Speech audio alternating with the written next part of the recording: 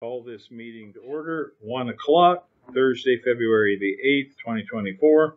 We're here to discuss auto wrecking licenses, specifically Pine Creek Auto Wrecking and their license. I think you've had conversation with them. What's going on? I had conversation with Gary, the owner, and Chris. They've indicated that they're going to get the front of Pine Creek, the road access, done this year. And the cost of the material and everything's been the problem.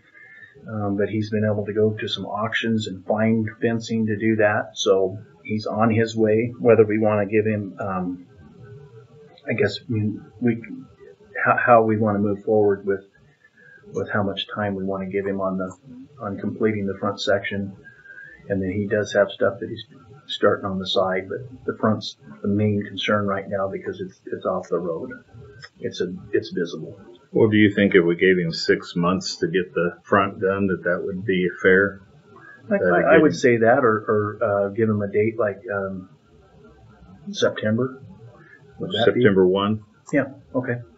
Well, in that case, I would move to approve the wrecking yard license for Pine Creek Auto Wrecking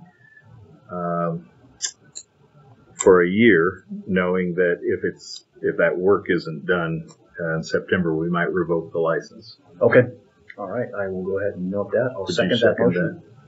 All right. All in favor? Aye. Aye. Motion carries to go ahead and approve the 1-year license for Pine Creek Auto Wrecking Yard. Okay, and that concludes the business for this meeting. So with that, we are